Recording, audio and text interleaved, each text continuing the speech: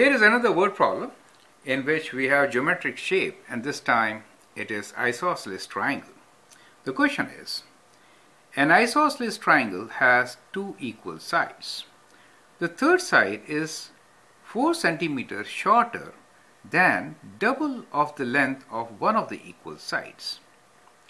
The perimeter of the triangle is 84 centimeters. Find the dimensions of the triangle.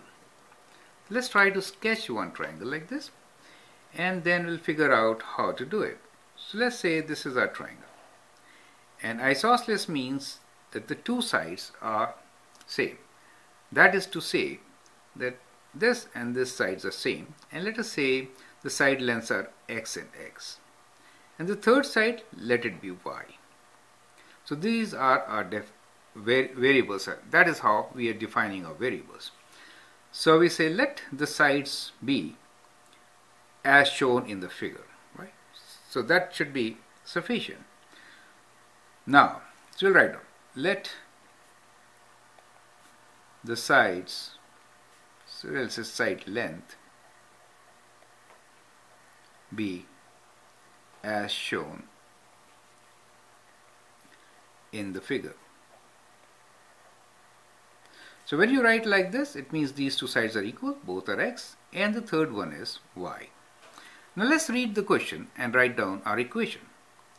An isosceles triangle has two equal sides. Yes, they are. The third side is 4 centimeters shorter than double of the length of one of the two equal sides. So 4 centimeters shorter than twice x. So y is equals to twice x minus 4. That's what it means. And next statement is, the perimeter of the triangle is 84. That means x plus y is 84. So we get the second equation as x plus y equals to 84. So we got two equations and two variables. So we can easily solve.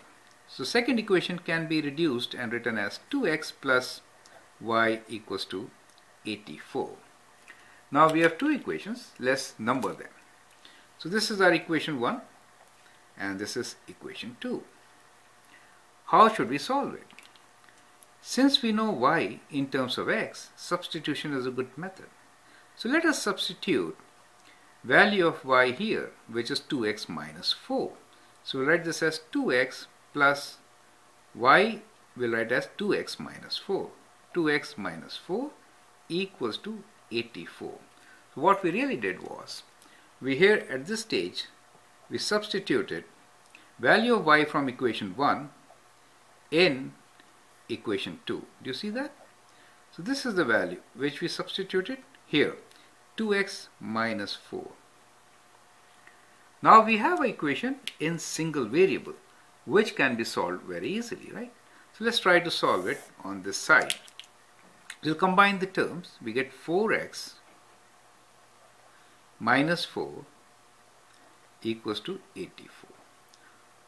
4x equals to 84 plus 4, right? We'll take constants on the right side, variables on the left, which is 88. So 4x is 88. X is how much? 88 divided by 4, and that gives you 22. So we have a value for x, which is 22. Now since we know x, we can always find y. So equation 1 is helpful. So we'll write y equals to 2 times x, which is 2 times 22 minus 4. That is 44 minus 4. That gives us a value of 40. So we got both the variables, and now we can write down our answer. So our answer is, it says find the dimensions of the triangle. The dimensions are side lengths, right? So side lengths are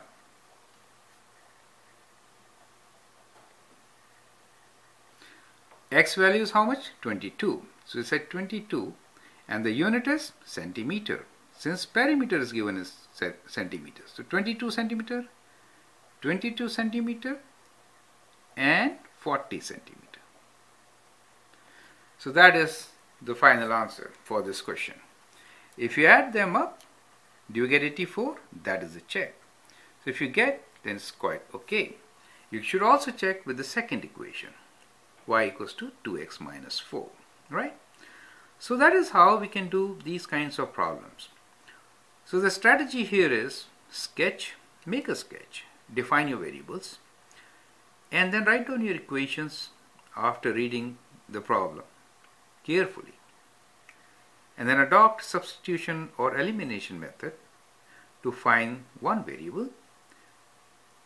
After that, substitute the value of that variable and get the other variable. So that is how you solve these questions. Remember to write down your answers clearly with units. I hope you get it. Thank you.